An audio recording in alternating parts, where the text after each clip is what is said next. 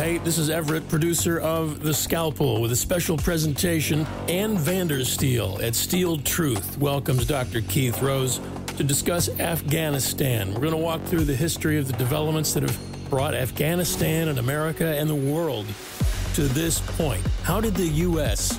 fail the people of Afghanistan to the point of literally handing over an entire country, all of its resources, to a terrorist group, arming that group with their very best weapons and preparing for them a welcome wagon of cash? If you want to know what's happening, listen to this episode. The Scalpel with Dr. Keith Rose. Cutting down to the truth through history and experience. Subscribe to The Scalpel wherever you listen to podcasts. Follow us on Instagram at The Scalpel Podcast, on Twitter at The Scalpel Edge. Email kfr@scalpeledge.com or the website scalpeledge.com. The next episode of The Scalpel starts now.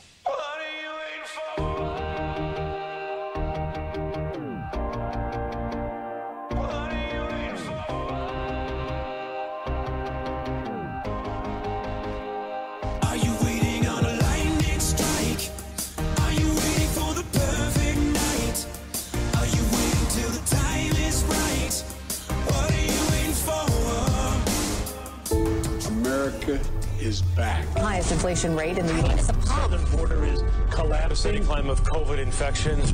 We amplify our power. We summoned a new strength. This is a recruitment ad. Should we be embarrassed? Diplomacy is back. Now the Taliban are back. Kabul is not in an imminent threat environment. The likelihood there's going to be the Taliban overrunning everything and owning the whole country is highly unlikely. They own the whole country now, the Taliban. The Taliban are now in complete control of Afghanistan. How did President Biden get this so wrong? Well, first of all, the mission hasn't failed yet. If this isn't failure, what does failure look like exactly? Biden, you destroyed not Afghanistan, but the world! I don't care if you think I'm Satan reincarnated.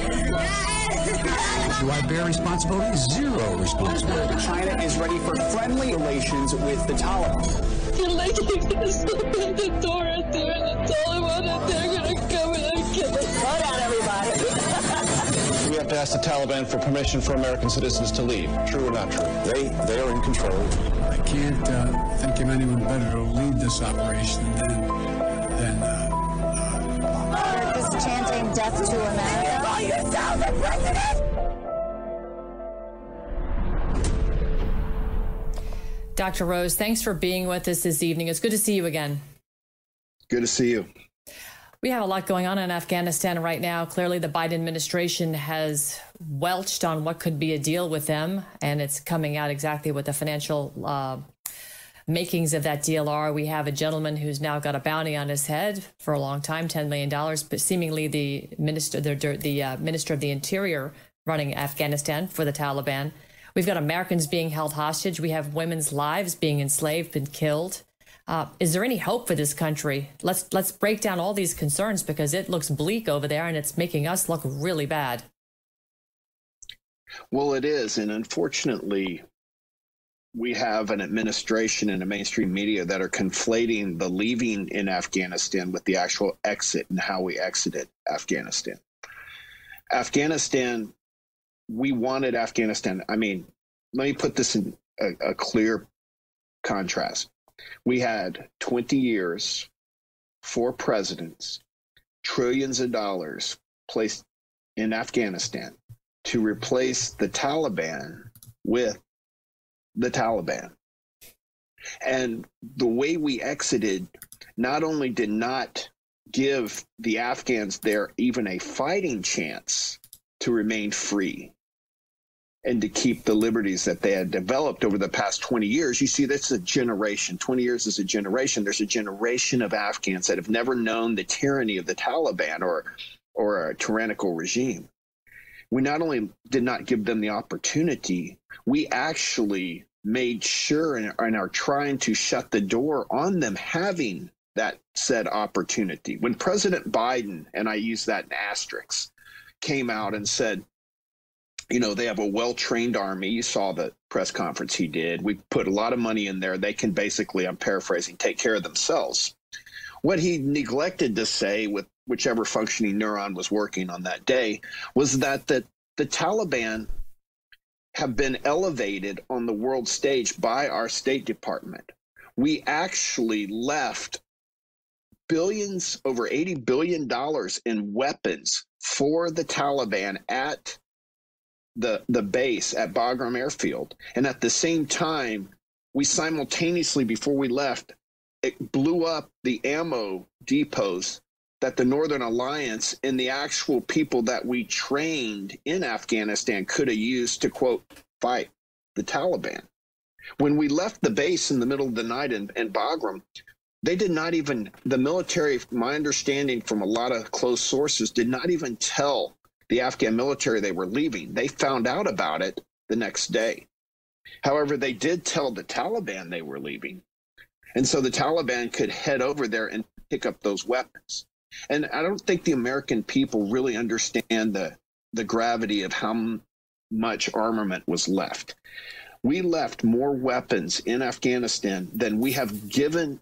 80% of the weapons that we have given the nation of Israel since we've been supporting them. It's right. More weapons than most third world countries have. So we armed terrorists that are working with Al-Qaeda, terrorists that are working with foreign fighters. So we basically created a terrorist super state, and at the same time hamstrung and have almost completely prevented any ground roots support for the actual Afghan military we trained and their actual legitimate government, which is up in the Panjshir Valley right now. So let's just take this, like taking down an elephant one bite at a time, because not only do we leave an immense cache of weapons, like you just explained, there was also cash that was supposed to transpire. And there's a phone call that President Biden had that, of course, Orange Woman Badjan Psaki is trying to cover for, with the transcript already out there. Reuters and AP, everybody's published this transcript. It really happened.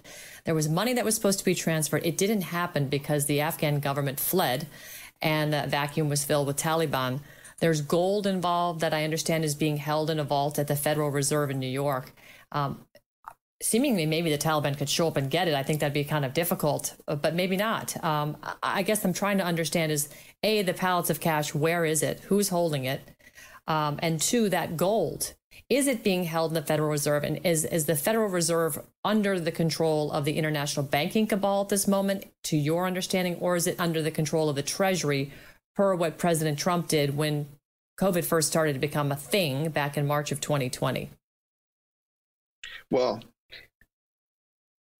you're exactly right. Basically, a man by the name of Jamal Ahmadi, who was the governor of DAB, Afghan Central Bank, he was supposed to work and allow the shipments of cash, to my understanding, to come in for the Taliban. However, Ghani fled so quickly, and we created such a vacuum that as the Taliban swept into Kabul to fill that vacuum, I believe it caused enough of a disturbance in the matrix to blow the fig leaf off the transfer of cash that our State Department was planning to give the Taliban. And so now the Taliban, they were even tweeting out, they were looking for Ahmadi because they wanted this cash. They don't have the cash. They have money from extortion. They have money from the drug trade. They have money from all their taking, taxes on the people. Their corrupt taxes. They're kind of like the Sopranos, getting their tax. But it's not enough money to run a nation. And what they really want, Laura, as you alluded to, is the $1.3 billion that is being held in the Federal Reserve, ironically enough, quite close to ground zero at where the World Trade Centers were. And if there was any justice in the world, that money would be taken and redistributed to help the families of people injured in 9/11 and to recompensate those that suffered and lost loved ones and are currently still suffering from diseases and ailments they had. But right now, the Taliban are struggling because they need cash. I believe the State Department had plans to bring that cash, and they just didn't have a big enough window of time to bring it in. So now what I believe you're seeing is unfolding is you have a State Department coordinating with the Taliban to create manifests of American citizens to get them out on planes. And it was just reported yesterday that the person in charge of reviewing those manifests over them all is a gentleman by the name of Siraj Haqqani, who the Department of Justice has a $10 million bounty on. Siraj Haqqani, who's responsible for the suicide bombing network that killed hundreds of American soldiers. Siraj Haqqani, who is responsible for the bombing of the Serena Hotel. Siraj Haqqani, who is responsible for the kidnapping of David Rhodes and the kidnapping of Bo Bergdahl. Ironically enough, he's the same Siraj Haqqani who the CIA dealt with to trade Bo Bergdahl for 5 fighters from Qatar that were being, or 5 fighters that were being held, 5 Taliban fighters that were being held in prison. And 4 of those fighters right now that were traded for Bo Bergdahl from the Haqqani network are now in positions of leadership in the new Taliban government in Afghanistan. And it's important to note that this is all made possible. You know how we have those commercials and say brought to you by? It's all made possible by the nation of Pakistan, because Pakistan is the largest sponsor of terror that I'm aware of in the world right now as a nation, because the Pakistani ISI, their security services, their intelligence division, has supported Siraj Haqqani and his network for a long time. And I don't believe it's a coincidence that the head of the ISI, their intelligence network in Pakistan, was in the Serena Hotel the other day in Kabul, Afghanistan, almost simultaneously when Siraj Haqqani is made head of Ministry of Interior, and he's now looking over these lists of people that can be scrubbed from these lists or put on manifests and on planes. And when everyone tried to get the American citizens on these planes, surprised, the Taliban said they couldn't leave. They weren't being held hostage. They were just told they couldn't leave. And I believe that's the fig leaf that's trying to be reestablished to allow those cash payments to the Taliban.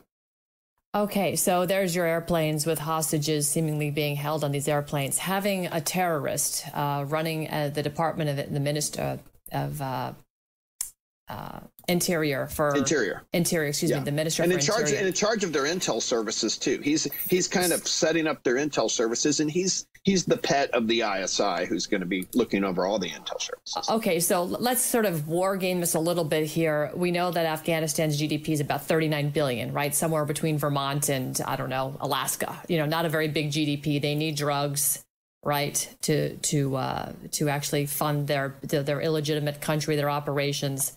But they also can get access to oil now from Iran, and they can sell it to the CCP, because if they're controlling the country, they can run that pipeline to oil, natural gas right across Afghanistan into China to move that. That's how you're going to get real money to run a country. If you are the Minister of the Interior, you can now control where pipelines go. And if you're also a criminal like he is, you also have no problem holding American hostages, which will allow you to get bounty to help fund other operations until you can complete, a pipeline like that. Does that seem to sort of fit a narrative here on how they think they're going to run their country, since they don't clearly have enough money to run themselves as it is today? Well, that does fit a narrative. It also fits the open source report by the India Times. A month before Kabul fell, about a month and a half before, the Taliban, before we even had the peace process, quote unquote, done by Ambassador Khalilzad, while he was negotiating with the Taliban, they were meeting with officials from the TAPI pipeline, the Turkmenistan, Afghanistan, Pakistan, India pipeline. They were making a deal for the pipeline to come through Afghanistan before they were even officially given the country. And so, and I think it's important, American citizens, I pray, will wake up to this. This is a sentinel event in our country. It's a time that will define us the rest of our lives if we don't pay attention to the sheer immorality and moral bankruptcy of this administration and how they have dealt with the Taliban, because it's spitting on the graves of everyone that was in Afghanistan, every soldier, every contractor, every support person that was there to help that nation. And there were some great people in Afghanistan that helped us. And so you have the Taliban making a deal for a pipeline. And then you have Ambassador Khalilzad, who never held the Taliban to any preconditions. We just capitulated over and over again. And this was reported, I know, because I provided a lot of the reporting to the Pentagon, into the intelligence services, and it was ignored. Now, I can't tell you this for certain, but I believe it was ignored by the State Department based on their actions and their continued actions. You have basically the Unmagnificent Seven, the same Unmagnificent Seven that caused problems in Benghazi. They just took the abandonment of American servicemen, contractors, and intelligence assets in Benghazi, in a small city, and they've just taken it on a larger stage. They're doing it in a nation now. Yeah. Well, this is their playbook. They clearly don't care about American lives. Everybody's expendable to the end of their agenda, whatever their agenda is, which is taking shape again to be the same things: weapons transfer, oil. It's all about the money. It's all about control. Again, the cost of human life, besides the 13 American military, our fallen 13, whose lives were needlessly blown to smithereens thanks to Joe Biden and the policies. We've also got children that the Taliban are taking off in trucks, to do God knows what with. I know we've got video footage of these kids that are being carted away by people in the Taliban. And we've also got, concerns of, talk us through this right here. What are you seeing here, Keith? Sent out of the Panjshir. This was when the Taliban were getting, you see Mohammed Massoud, his picture there on the video. You can see there he is right there. This is the Panjshir Valley that the Taliban are taking children and young kids, and they're removing them to God knows where. They're going up in the Panjshir and doing this. And it's important for every American to know they could not do it without the financial, tactical, command, and logistics support of the Pakistani army and intelligence services. In fact, the other night, we have multiple reports that there were 29 helicopters with 350 commandos from Pakistan hunting Amarullah Saleh, the de facto president of Afghanistan, in the Panjshir. So what you're seeing is the Taliban, who told us what they were going to do in the Panjshir. I know I sent you that tweet before they erase it. You can put up that screenshot. Yeah. You have that's the Taliban spokesperson right there. As a spokesperson, or one of the spokespeople, saying, we will come and kill all the Panjshiris and take their women as our slaves. And then you see that on video happening. And they're doing this with the support of Pakistan. And Pakistan's military, the majority of the money in the Pakistani military comes from the United States of America. And we need to, at this moment, lay down a marker with the world and defund Pakistan. And we should support a country that has been very good to us, and that's India, Pakistan's neighbor, because people will say, well, Pakistan has nuclear weapons. So does India. Right. And India has been a much better neighbor. The ISI, Laura, has a history of support for terrorism. There was one person captured after the Mumbai attacks in India, captured alive. And when he was debriefed and they got all the information from him, he talked about how the Pakistani ISI had a safe house in Karachi, a command center, Joint Operations Command Center. They had trained these young guys for a few years in tactics, in communications, and intelligence. They supported that attack on India. That is not in dispute. That is known.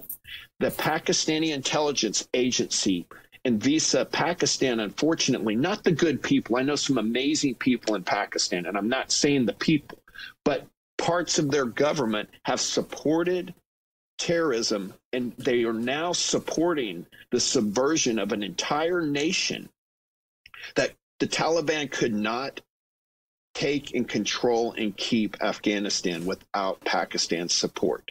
And so when we are asking nicely for the Taliban to give us our American citizens back, on one hand, we're pleading, and on the other hand, we're handing cash to the people that are supporting it in the first place, and that's the Pakistani army and their intelligence services.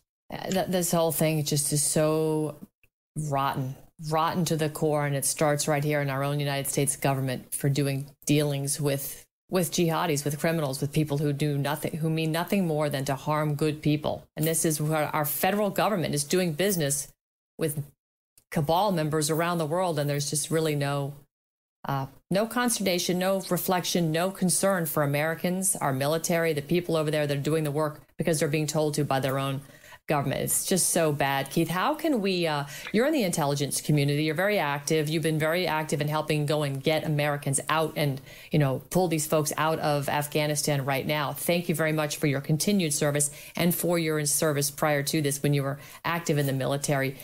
How can Americans help you help our friends and neighbors that are still stuck over there?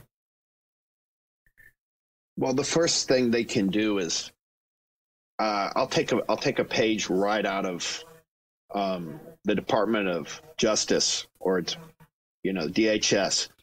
See something, say something. Right.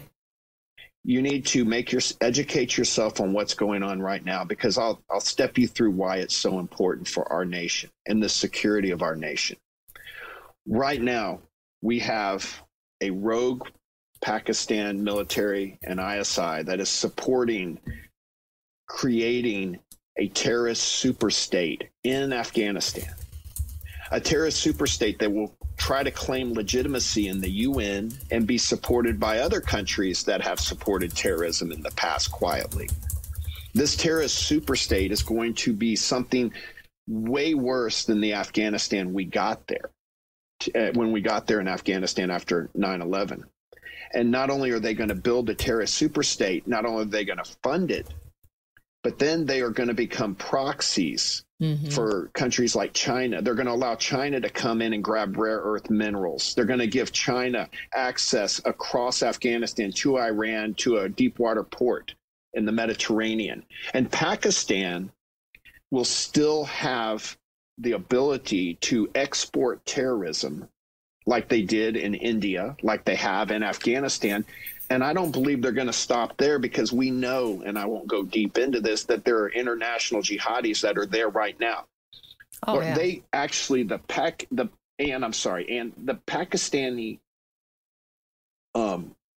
ISI has brought in more Al-Qaeda. They come across the border from Pakistan. They're safe houses, 3 that we know of, where they bring in the Al-Qaeda. They have their own jails, their own kind of ruling group.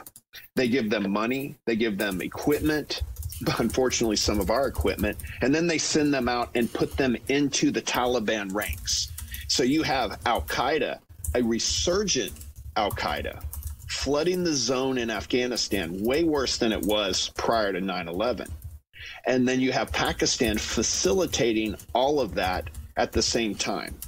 And so when you have this, and I also have video of Pakistani intelligence and Iranian intelligence, ironically enough, meeting with the Afghans, not the Taliban in Afghanistan. And so what Americans need to do is recognize that Pakistan right now is exporting terrorism. And the best way to stop them from doing this is to peacefully protest at the Pakistani consulates around this country and around Europe and let them know we do not support terror. Defund Pakistan as long as they're supporting terrorism. And at the same time, I think as a nation, we need to make more aggressive overtures to India, to the Indian government that has been very supportive of us, both economically and militarily. Right. And we need to start giving that support that we were giving to Pakistan to India. And I would tell you, if people think we're getting out too far over our skis, I know someone who was a former chief of station in Pakistan, and fairly recently, and he left the agency because he had firsthand knowledge of the Pakistani ISI putting commandos into guerrilla groups in Afghanistan, Taliban guerrilla groups that were killing American troops. And he left because the agency, the CIA, who has a strong liaison relationship with the ISI, was not addressing that. And this gentleman had enough integrity to walk away from that. Right. And so what we're seeing as a nation is we've seen the complete abrogation of leadership. And this is why it's important. If we ever have to deal with another conflict around the world, which we will, how are we going to recruit assets and intelligence when they see us abandoning the people that helped us in the first place. 100%. It basically makes our allies and our future allies not trust us. And it makes our enemies that don't fear us. And in the Middle East, weakness encourages aggression. It doesn't encourage safe spaces. There are none in the Middle East. There's none in Southeast Asia. So we have, as a nation, need to stand up. And I'll tell you, there's another important tidbit that I think your folks should look into, and that's a law firm called Greenberg Traurig. It's Trauig law firm. This is the law firm, I understand, that's responsible. They're the public relations arm for the nation of Pakistan. They're the ones that put out try to counter all the actual information that's coming out about Pakistan right now. So if people are going to, protest at the consulates, I think they could probably look up the Greenberg Traurig law firm and maybe just say, hey, we cancel people. Cancel culture has turned away for people for much less. I'm waiting to see the celebrities. I'm waiting to see the athletes, the superstars that are going to come out and say, you know what, these truckload of children that are being removed from the Panjshir, that's wrong. This law firm in the U.S. is supporting that. I'm going to stand. Where is the moral authority? And I would encourage the church to stand. This is a moral issue that we need to stand on. 100%. Dr. Keith Rose, incredible information. I'm going to leave this graphic up. It's a picture where you just got this from one of your intelligence sources on the ground, and they painted a mural. And this is just literally minutes old, where it says, "We defeated the USA," says the Taliban wall writing. I thought Zal had negotiated. God help us. Joe has given victory to global jihadi terrorists. It basically says, "We defeated the USA." This is your buddy's comments about the Taliban writing this. Right. And Zal is Ambassador Khalilzad. They thought he had negotiated with them. And so what they're saying is, and they've been saying this, and I've been putting this out. We've given information to the Pentagon on this. The Taliban, their entire time on their social media and their PR networks, have been saying they're defeating us. They never capitulated. They never were going to capitulate. They knew we were going to give them the bank, literally, and allow them to become a terrorist superstate. And I just cannot understand why we're doing that. So hashtag make it viral, defund Pakistan. We need to support our Indian allies, and we need to stop terrorism. Yes, we do. And the attacks on the people in the Panjshir. And if enough Americans reach out to their congressmen, their senators, and they start going to peacefully protest at this law firm, at the Pakistani consulates, and bring awareness to this, maybe, just maybe, we can save a few lives. That would be fantastic. Keith, thank you so much for your continued support, the work you're doing and trying to save Americans over there, and, of course, bringing intelligence like this and awareness to Americans tonight. Appreciate you so much. Thanks, Ann. Head high, protest line, freedom scribbled on your sign. Headline, New York Times, standing on the edge of a revolution. Hey, hey, just obey your secret safe with the NSA. In God we trust, or the CIA, standing on the edge of a revolution.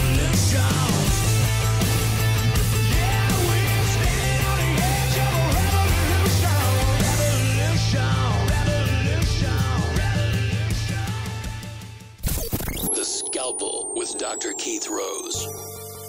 Give us a 5-star rating on Apple Podcasts and subscribe to The Scalpel wherever you listen to podcasts. Follow us on Instagram at The Scalpel Podcast, on Twitter at The Scalpel Edge, email kfr@scalpeledge.com, or the website scalpeledge.com.